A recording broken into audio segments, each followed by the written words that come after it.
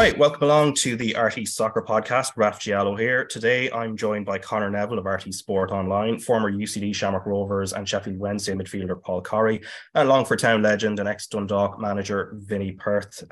Welcome along, everyone. And Conor, I think you confirmed to me there. I was going to ask if you had actually made it down to the Carlisle grounds on Friday, but it seems you actually did. It was I saw Kerry FC's historic first goal in the League of Ireland, so that was I was down there with a Kerry man who was very intrigued to see them living up in Dublin, and it was they were. It's going to be a tough season for them, but it's about consolidation, and at least they got on the score sheet. Leo Gaxa, a Kerry man of I believe is of Albanian extraction, but he is a Kerry man, and he slipped home their first goal shortly after the hour mark.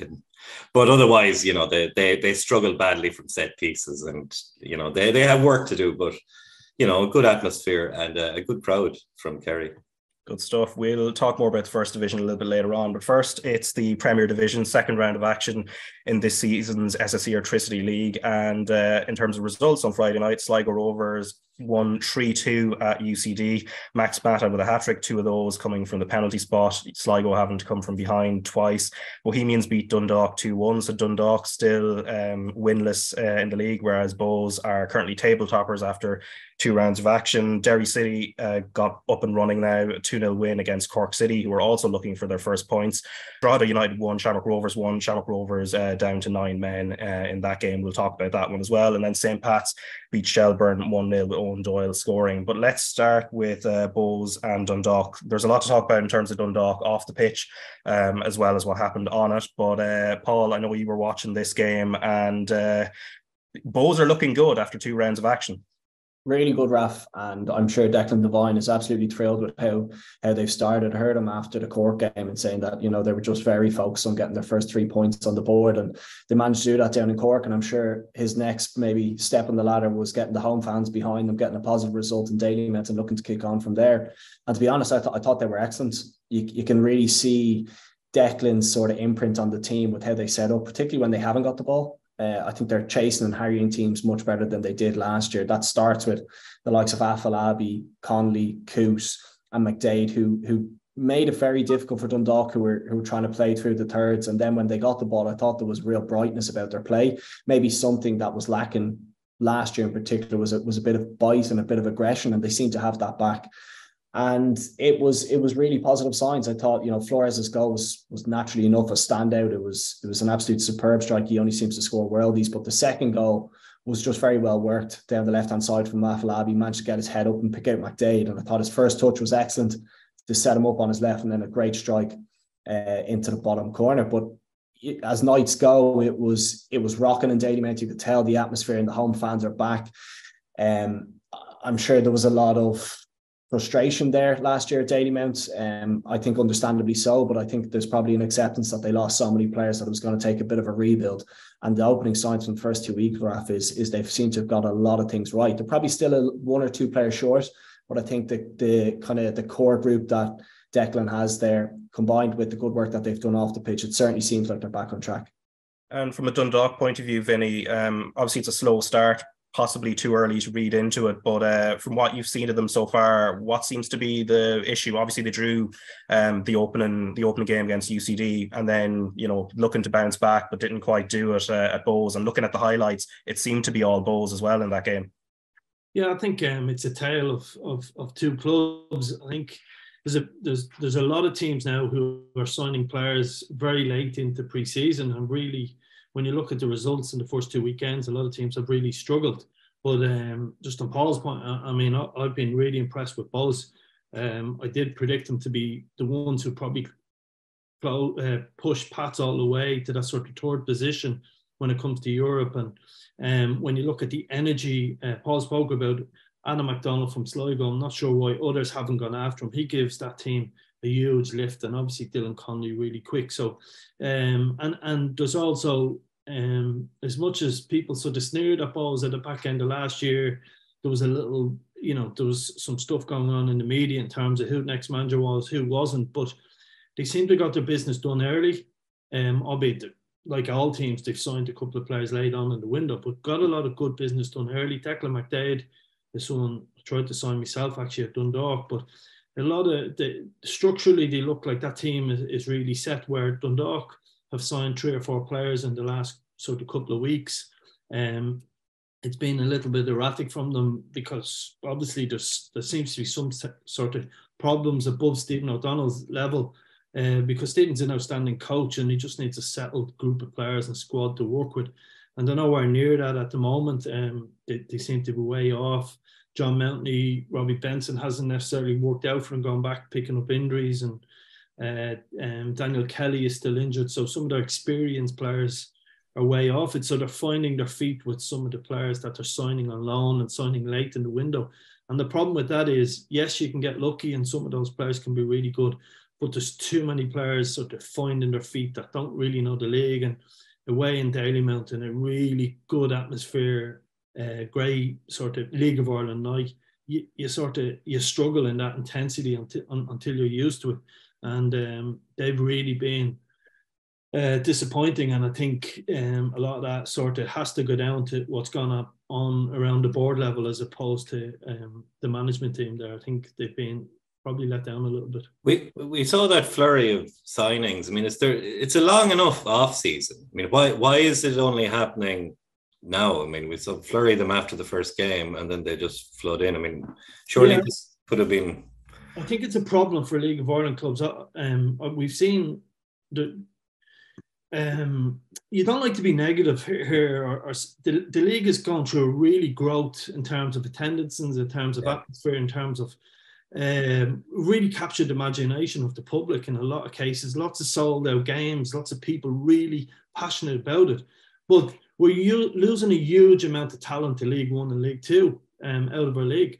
There's probably a squad that have left their league that would not, but up until 4 or 5 years, it wouldn't have really went away.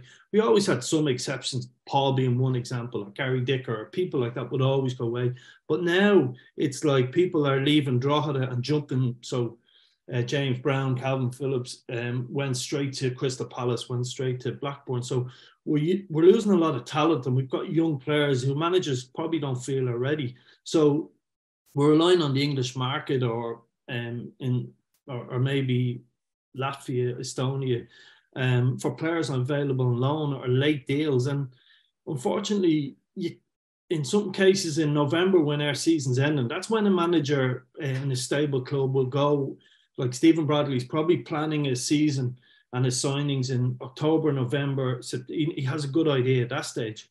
But the others like Dundalk and some other clubs aren't in that luxury position because there isn't the strength and the depth in our league at the moment. And we have to go elsewhere. And when you go elsewhere, things can change so quickly in football. You're not going to get a guy commit to you in November when the transfer window, for example, if he's in the UK, transfer window opens in January. He's still got 8 weeks where he could be looking at different bits and pieces. So it's down to transfer window.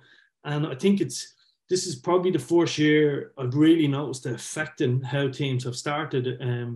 They seems to be not at the rhythm. Pre-season was a real struggle for a lot of teams. And we look at, say, Derry even brought Ollie McNeil in from Fulham late in the window. And he looks a good player, but that you wouldn't have a lot of time, as Rory wouldn't have a lot of time to work with him and integrate him into how the style of play. And it's affecting, I think, teams' style of play at the moment. Yeah, which I think brings us to the issue of investment, which is the other side of the Dundalk coin, other than what's happening on the pitch. So off the pitch, Hull City's owners and the chairman, Akun Ilikali, who coincidentally was at the Pats Shelburne game on Friday night and was sat beside Andrew Doyle of Shells, so potentially looking at investment there.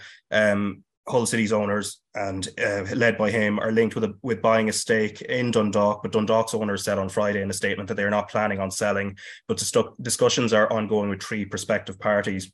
And a huge part of this as well is to do with the improvement of the Oriel Park facilities, which is a key part of it. And if we read parts of the Dundalk statement, we need to be honest about our limitations. We will need partners if we wish to achieve our goal of maintaining a strong team on the pitch while simultaneously modernising Oriel Park. In the past 15 months, we've been approached by 10 serious individuals or groups who want to explore the possibility of investing in the club. And then the statement goes on to say, despite the report stating otherwise, we remain in talks with 3 different groups These discussions include all scenarios of investment, shareholding and ownership. Absolutely nothing has been agreed or finalised. What do you make of it? I suppose to the naked eye, I don't have loads of insight into it. It's a little bit confusing. The new owners took over, and a fanfare 12, 13 months ago, the previous owners left a sizable amount of money, and within 12 months, the squad hasn't been strengthened in any way, shape or form. To be fair to the previous owners, they had got a couple of other people interested in the club, and they gave the club back to local owners. They felt that the club was going to go in the right direction, and within 12, 13 months, they're looking for investors. So it doesn't sound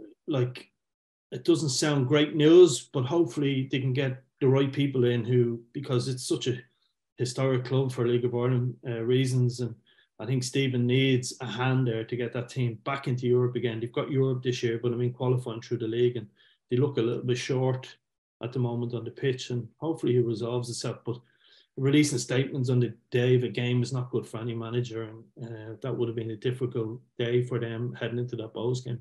And actually, just on that as well, as you say, it's difficult for a manager when there's things going on, above you. Like with the Peak Six situation, obviously they came in before you took charge as manager. How challenging was that during your period in charge with a lot of that movement happening behind you? Yeah, no, it's it's really, really difficult. I suppose there was a huge amount of leaks coming out, and some true and some off the chart stuff, and it's difficult because especially the world we live in, players would have seen the statement from the club on their phones, traveling to the game, having their pre-match meal. I always say, no matter what environment you work in, whether it's football, whether it's the business world, nobody does their best work under a cloud. And when you're under a cloud and a huge amount of noise going on and people asking questions and protests and rumour mill and people having to release statements and back and forth, it doesn't go down well. And people say, well, why can't players just concentrate on football? But it doesn't happen, and it eats away at the morale of the group. And you've only to look at the noise that's come out of Manchester United now. It's really quiet, and results are reflecting on the pitch, and rising sort of tides lift boats. And I think there needs to be some good news around Dundalk over the next week or two, because it can get in on people, and it can really affect you. Again, I make the point, nobody in any sector does their best work under a cloud. Yeah, and in terms of the rumour mill elsewhere as well, there was the Daily Mail reporting over the weekend as well that the Bournemouth owner, Bill Foley, who recently bought Bournemouth as recently as last year, wants to buy a stake in Dundalk as well. He has bought a third of Lorient in French League One as well, but according to the Irish Independent, that one doesn't appear to be a runner. So again, there's a lot of uncertainty. But as I said, Akun Ilikali, the Hull City owner, was at Richmond Park, where he watched St. Pat's beating Shelbourne 1-0. Now, the belief is he's interested in Shelbourne, who are themselves interested in, getting investors in.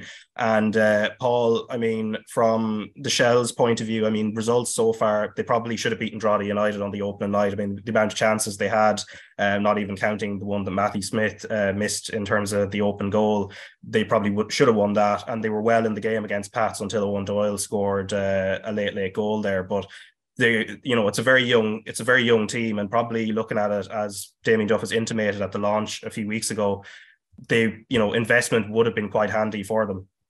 Yeah, I mean, absolutely. I can only imagine that Damien Duff was wanting to add some players to the squad, because he'd probably brought them on to a certain level last year, and maybe he felt that in order to kind of get up that next rung of the ladder, that it was going to need some new faces and some fresh blood into that squad. But that naturally enough requires investment, and you can kind of see it in their performances. I thought they were well set up against Pats. I caught glimpses of the game. Very difficult to break down, and frustrated Pats for a large majority of that game. But you always felt that there wasn't a huge amount going forward, and scoring goals seems like it's going to be a bit of a challenge for them. There was obviously the miss last week, but they didn't seem to create a huge amount of opportunities in Richmond Park on Friday night, and I'm sure that will frustrate them, but I'm sure at the same time there's probably an acceptance that they might need to bide their time, and they might need to be patient and wait for investment to come if that is to happen. I think when you flip that around and you look at St. Pat's and the investment they've got, Raf, I think they look a stronger outfit than they did last year. I think Tim Clancy's done wonderful work there. He obviously lost a number of key players at the beginning of last season, but you can see the advantages of keeping the core part of the squad together and then adding one or two faces in. And the fact that he's able to bring Owen Doyle off the bench with 15, 20 minutes to go, he's somebody who's always going to have an opportunity of nicking you a goal because he's just able to smell where the ball might land in the box. And the goal was such a perfect example of that. So for Tim, I'm sure he's absolutely delighted. Derry was by no means an easy fixture. I'm sure he would have been happy to take 4 points from the opening 2 games. And it just feels now that they probably have the strength and depth to cover some of their key players, where maybe last year, if an Owen Doyle or Chris Forrester got injured, you were maybe struggling to fill that gap. And to be fair to Pats and to Ger O'Brien and everybody involved in the squad, they've always given young lads an opportunity as well. Sam Curtis has come in and done well. James O'Bank was obviously another example. I know Lonergan went to UCD, but he hasn't been afraid to play Lonergan up top, where it may have been easier to play Owen Doyle. So they've got a lovely mix there. Picking up points is always going to be important. So I'm sure Tim is absolutely delighted with how they've started.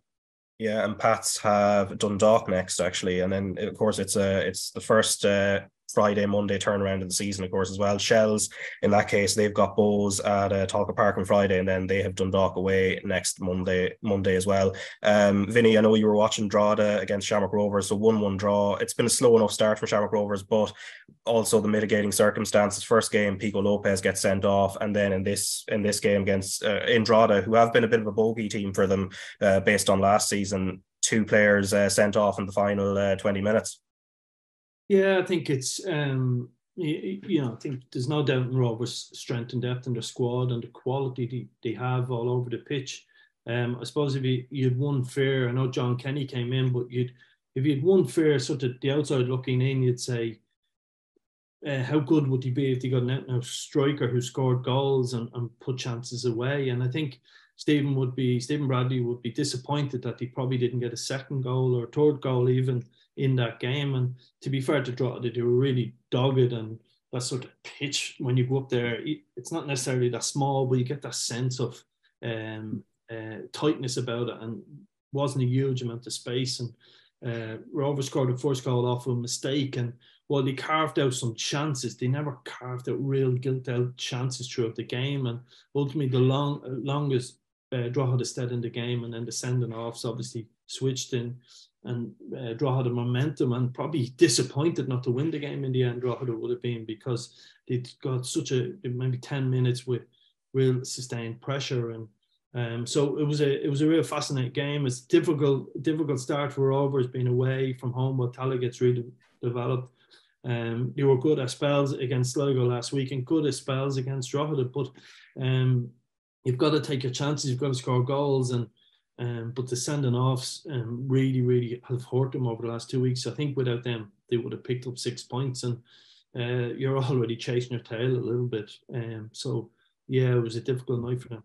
They're inclined to start slowly. I know they started slowly last year, but do Rovers, I always get the feeling when I watch them that they don't dominate with enough swagger,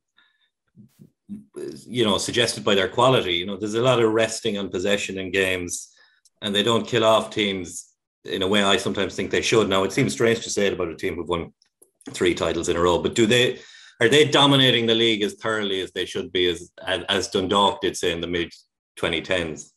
Yeah, but people often ask me this, and I use the Liverpool and Man City examples of it in terms of over the last number of years, and it's a good way to equate to it. Dundalk, I felt, maybe that's just me, but I felt played that sort of Liverpool way, high intensity, fullbacks bombing on, and Dane Massey cross and Sean Gannon score, and wouldn't have been a strange thing to happen. Michael Duffy flying down the line and etc. Where Rovers a bit more like Man City, and it's a bit more pass with purpose, and both are brilliant ways to play. My preference is sort of the Liverpool way over Man City. It's more exciting, but at the same time, they've got some outstanding footballers, and it suits their style. And even they've got a way of playing, and they stick to it. And you can do that when you're the very best team. But they put Gary O'Neill into the back 3 the other night, and while technically Gary didn't do an awful lot wrong, just positional sense. So if you look at Dan Cleary's sending off, Gary was just about 5 yards ahead of him, where centre half would have been in line or closer to line with Dan, and it put Dan under a little bit of pressure. He made a silly tackle and he got booked and sent off as a result of it. And it just, they have a way of playing. It suits them. And you're right, it is a little bit slow. And I would say it probably will go against them in Europe in terms of trying to get wins in the conference, because I think you need a bit more speed and a bit more power when it comes to winning the games in Europe. But domestically, they've got some outstanding players. And Neil Farrugia is someone who, as right wing back, if he stays fit, he can give them that explosion of speed and power. But you're right, it's a really interesting argument of the right and wrong way of playing football and how you win a league. But it does lend itself to not creating a huge amount of chances, I would say, that style of play. Yeah, I think, Conor, what you're trying to say is Shamrock Rovers should be more like the Leitrim footballers in Allianz League Division 4, just blowing teams apart along the way. You were determined to crowbar in. I haven't used the Leitrim reference yet at the start of this season, so I've got that out of the way now. But actually, for Shamrock Rovers, though, Paul, I mean, they've Derry City next at Tallaght Stadium, first home game of the season for them. So, you know, if you count in suspensions as well, you know, it's it all, and the fact, as Vinny said, you know, you're already kind of chasing your tail. It's certainly, they're going to be stretched this week, Raf. You know, you think Pico's still going to be out, Lee Grace out, Daniel Cleary out. Vinny mentioned there that Gary O'Neill had to play centre half. Sean Hoare is still injured, so it'll be interesting to see how they're going to make up the numbers in those key positions, because yes, you can get away with playing Gary when you're going to have maybe 75% possession and you're able to utilize his pass now from the back. But positionally, for somebody who has to fill in there, if it's not your natural position, it's going to be very difficult. And the way that Derry maybe pull you into positions and areas that you don't want to go, they could definitely punish you. But I would be very surprised if they're pressing the panic button out in Tallaght at the moment. I'm sure they know that things will come good. They just, like Vinny mentioned, need to be a bit more clinical in the final third. I think they'll start to find that rhythm that we spoke about as the games and weeks go by. And when they do that, they do have that kind of streakiness to their game where they can go 5, 10, 15 games without being beaten. And I'm very much expecting that will happen at some point this season. But maybe not a must-win game against Derry, but I'm sure they'll be thinking and looking at that fixtures as maybe one that they don't lose. And you don't want Derry getting too far ahead of you too soon. And with the suspensions that they're going to have to juggle, some of the injuries that they currently have at the moment, as long as they're still within, you know, reaching distance, which they absolutely will be, I'm sure they'll hit a run of form, and the new signings that they've brought in and the players that are already there will start to find their groove. Yeah, but the key, Paul, or the big question is, they've played nearly 4 years, maybe 5 years, where always play the back three, almost a box in midfield, and they all know their jobs. It's whether it's Ronan Finn comes in or out of the team, he knows his job. Whoever comes in, Sean Gannon, will they stick to a back three this week? That would be that's what I was thinking. For me as a coach, yeah, he hasn't. Well, if you look at it, he probably hasn't got the personnel to play three at the back this week. So yeah, it will be. It'll be very interesting to see who sets up there, what players he uses. He might have to shuffle a few around to fill those three centre half positions. My instincts would say he might go with two, just with the limitations that he has with numbers. And by the way, Raf, sorry, that's fascinating from a sort of a coach's perspective to see someone who's challenged Rovers, and we've been against each other for years. I always knew what you were doing. Doesn't mean you can stop it.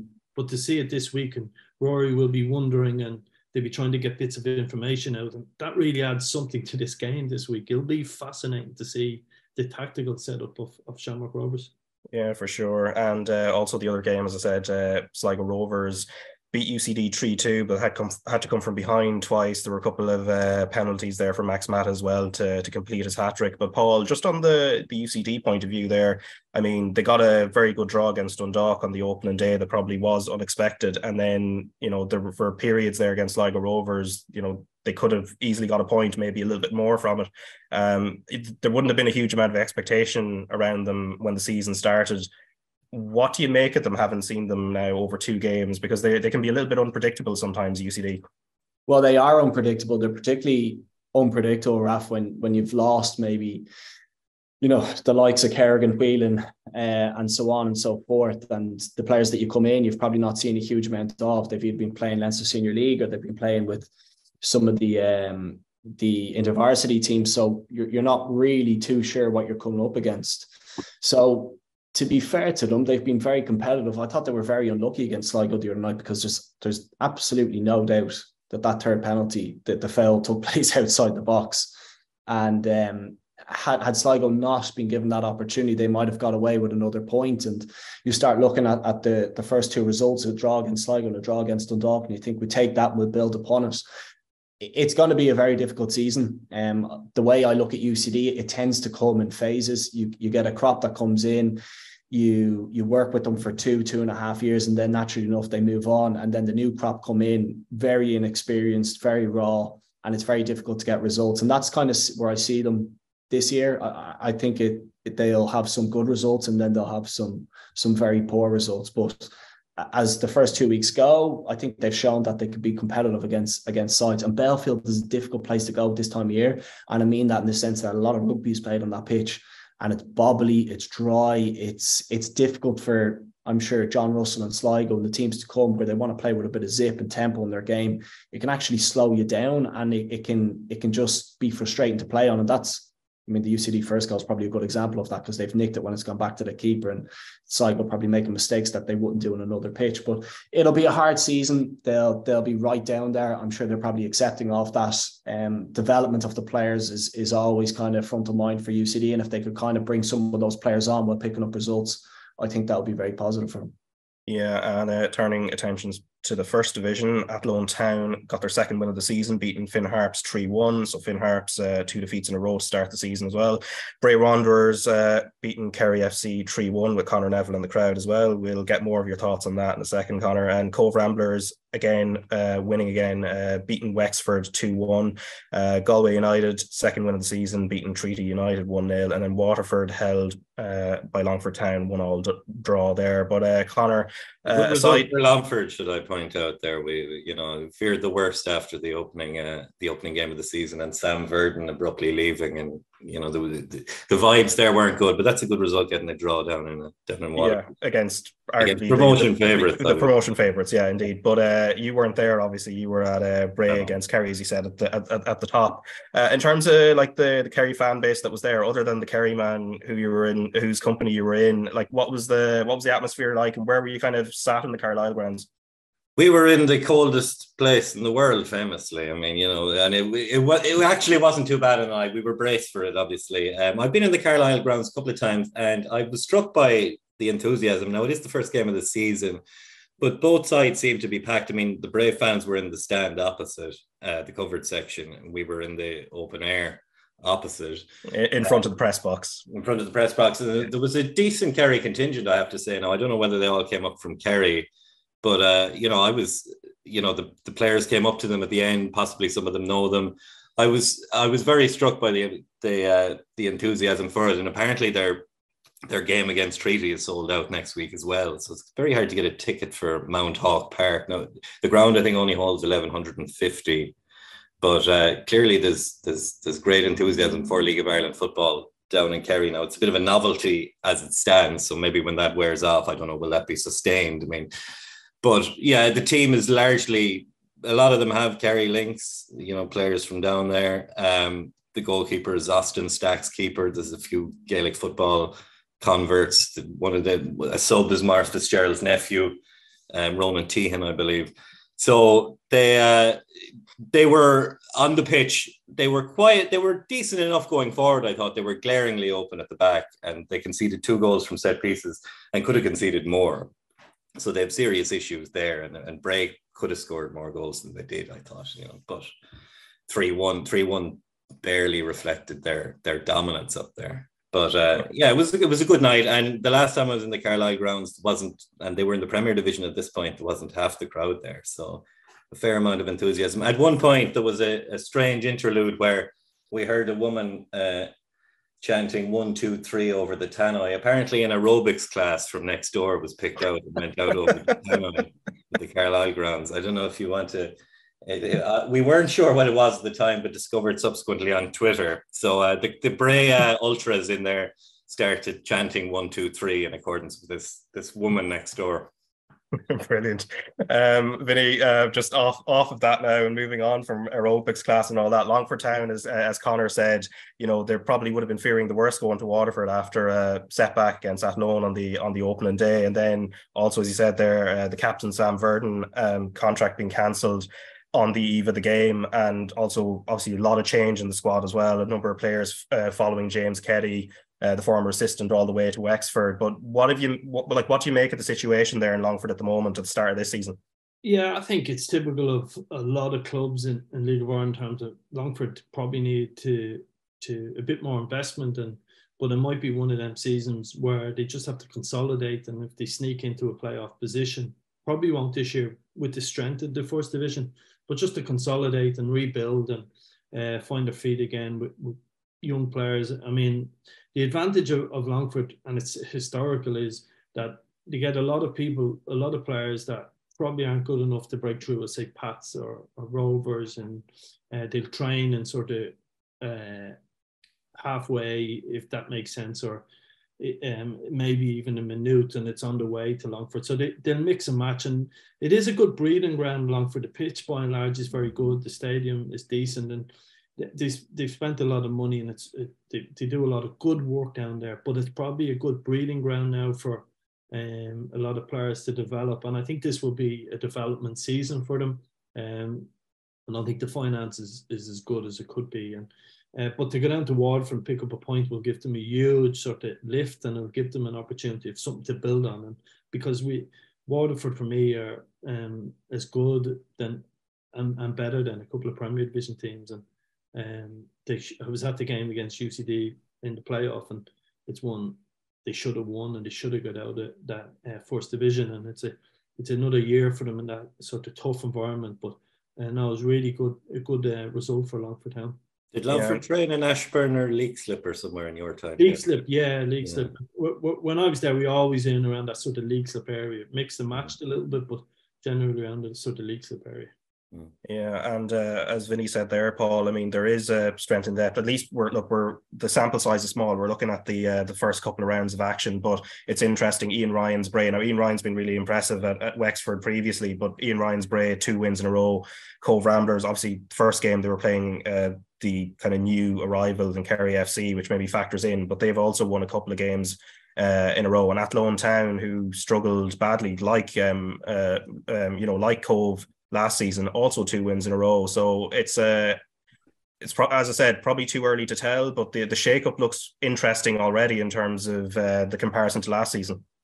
Yeah, I think naturally enough, people will look at Waterford and they'll look at Galway, and it's suspect that they'll be the 2 teams that will be pushing for that automatic spot. But you mentioned Ian Ryan and Bray. Like, Ian Ryan did a fantastic job with probably limited resource down at Wexford, and good eye for a player and bringing people in and progressing them on. I suspect that with a bit more experience, the likes of Dane Massey, even Chris Lyons, a really good striker to have leading the line on a first division team, brought in the likes of Conor Crowley as well from Wexford. I think Bray will do well. I think they'll be difficult to beat out there, and I could see them picking up enough points that they could maybe latch on to the likes of Galway and really push up that upper end of the league. But Vinny's right, like it's quite unpredictable at times in that division.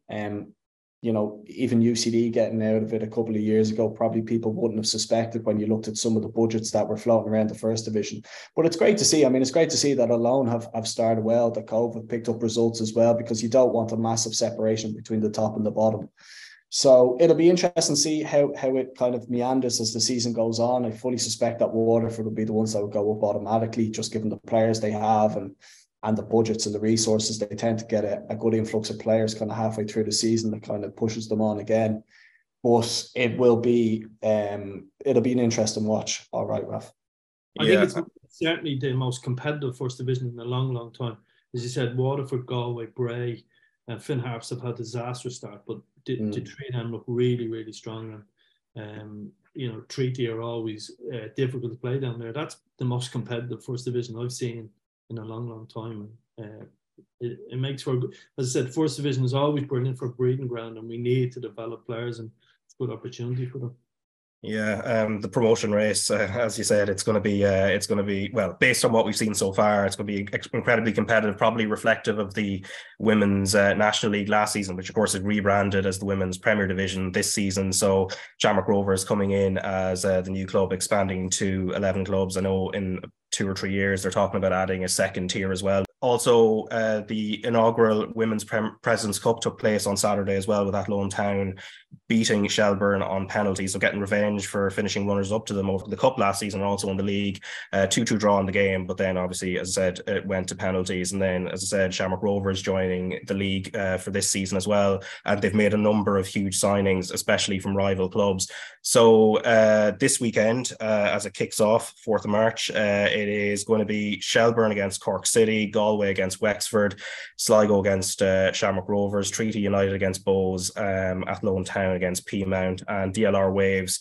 They're having a bye week this week, and then they're going to kick off the following week. But also, I spoke to the managers of Peamount and Shamrock Rovers, James O'Callaghan and Collie O'Neill, at the launch of the SSE Airtricity Leagues a couple of weeks ago. So keep an eye on those on rte.ie/sport, both of those interviews. But also, Conor, in terms of the women's national team, as I said, this expansion in terms of the domestic game, it's coupled with qualification for the World Cup this summer. And there was a game against China, 0-0 draw last Wednesday in Cadiz. And while the game itself maybe wasn't much to write home about, given the fact it's a friendly and it's all about development, it is more momentum for them. Another clean sheet for Vera Pauw's side.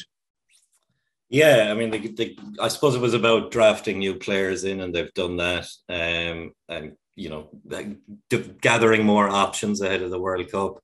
Yeah, it wasn't much of a spectacle now, the game, I have to say, but another clean sheet, and it's been something they've been very good at. I mean, defensively, the Irish women's team were superb throughout 2022, and it was really what qualified them for the World Cup, I think, because there were long passages of those, particularly the home game against Finland, where I thought it wasn't really flowing for them.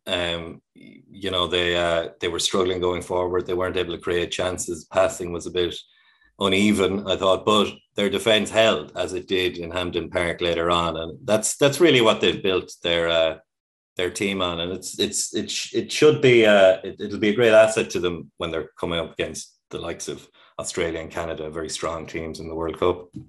Yeah, and they've got the United States in April, 2 games against the world number 1 side. So interesting test. Yeah, that's going to be a huge test for them. Also, they've got Zambia, and then the send-off game at Tala in July is going to be against France as well. So that's going to be kind of a diverse kind of range of different types of opposition this year, building into the World Cup, which is exactly what you need. But we're also going to talk about the Carabao Cup final, of course, happened yesterday. Manchester United ending a relatively long trophy drought, beating Newcastle, who have been on a much longer trophy drought, going all the way back to 1969. Obviously, a victory for Newcastle probably wouldn't have been a fairy tale given the nature of how they've arisen with their new ownership, but for their fans, you know, they won't care about that. But Vinny, from what you've seen at that game yesterday at Wembley, I mean, it's probably symbolic, the fact that Casemiro has probably been the best signing from last summer. He got one of the goals, but also Marcus Rashford, who had the goal taken away from him, and it was given as an OG to Sven Botman. It's symbolic that those two probably were the difference in a game where it's kind of signalling that Manchester United are coming back. Yeah, I think this has been really impressive by Ten Hag, because we've seen false dawns at Manchester United. Like Van Gaal won a trophy, Mourinho won a trophy, and Solskjaer got that team back to second. And but this feels a little bit different, and it feels like there's good sort of vibes around the club, and it feels like there's momentum. Now, the only note of caution on that is the final step in any league is the most difficult, and taking them from where they are to actually winning a league title is really ultimately where they want to get back to, is huge. And but real good signs. I thought it was a really difficult watch yesterday. I didn't really overly enjoy the cup final. The very stereotypical Dutch manager. He brought on 2 defensive midfielders with 15 minutes to go, 2-0 up, and said, "No, we're done here. This is enough." But at the same time, yes, I think Casemiro's signing has been outstanding, and Rashford's form is he's getting back to world class. I think that's been coming for a long time. I'm sure Southgate's scratching his head going, why didn't I use him more at the World Cup? Because I felt that form was coming just before the World Cup as well. But I thought Varane, a centre half, I think it's not that he goes under the radar. I think people forget how good of a footballer he is. And defensively, you've got to be sound. And he's formed a brilliant partnership there and at the back. And that's really what they built that on. But as I said, it's the next step now is crucial for Manchester United. But very, very impressive. This manager looks the real deal. Albeit he's got to make that final step, as I said.